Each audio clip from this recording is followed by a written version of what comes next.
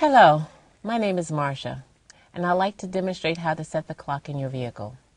The date and time are set automatically through GPS, so the clock needs to be changed only when daylight saving time is in effect or if you travel to another time zone. Set the clock with the vehicle outdoors to ensure good GPS signal reception. To set the time zone or switch between daylight saving time and standard time, select Vehicle in the main function bar. Then select System, Time, Time Zone. Select your country and the time zone of your location.